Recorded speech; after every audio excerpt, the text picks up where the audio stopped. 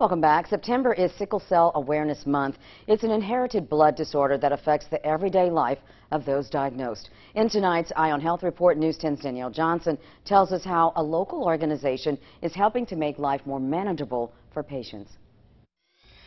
Sickle cell is an inherited disease where the red blood cells lose oxygen, causing them to clog and prevent blood flow to other organs. Doctors say when both parents have the disease or the trait, 1 out of 4 of their children are likely to be born with the distressing disorder.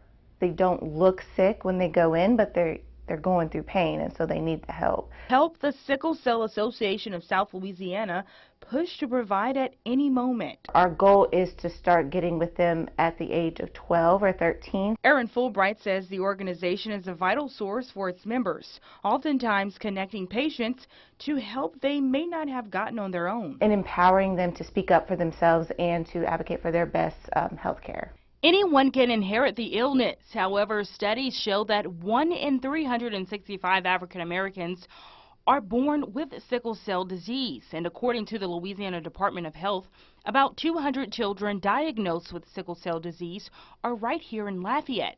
Fulbright says when in crisis, symptoms may vary. If they get overheated, if they're playing too much, so like with our children in school, like we like to let the school know and the teachers they can't be as active in PE as they would like, or maybe have to take breaks during recess, come in and get water, they have to stay hydrated.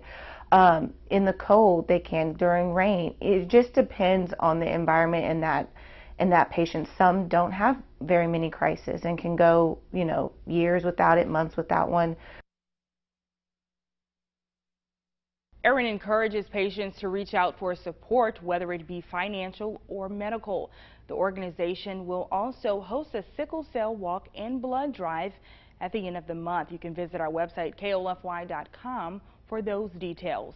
Danielle Johnson, KOLFY News 10.